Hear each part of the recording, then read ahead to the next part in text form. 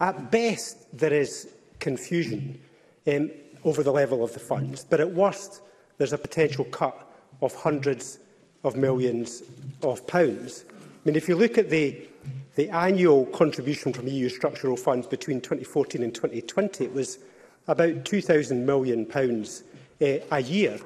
The National Council for Voluntary Organisations in England, they estimate that the fund will only provide £866 million, cut of £1.1 billion every year. And we've heard also from the Minister about the Treasury Committee report about a cut of 40%.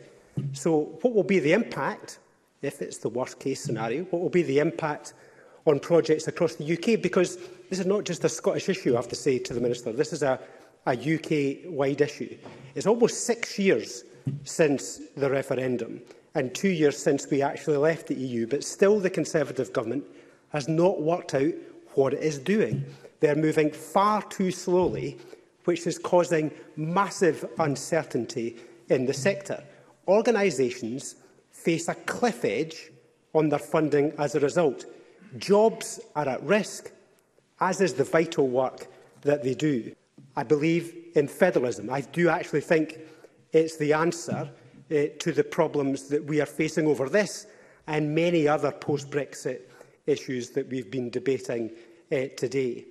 I would argue that we should have the structures of engagement for areas of common interest. This is one area that would benefit from a partnership approach. I think most people in this country want governments to just get on.